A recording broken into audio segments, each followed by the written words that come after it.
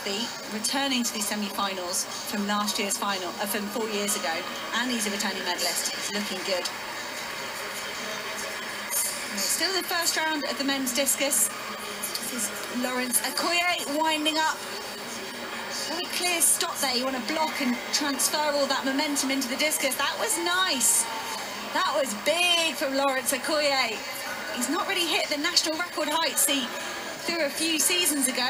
Like we said, taking that time off in the NFL, playing for the San Francisco 49ers and then some other squads. But Lawrence Okoye with that throw, very much re-announcing himself on the European discus throwing stage. His silver medal at the Commonwealth Games was brilliant. The lead still with Simon Pettersson. Oh, not anymore.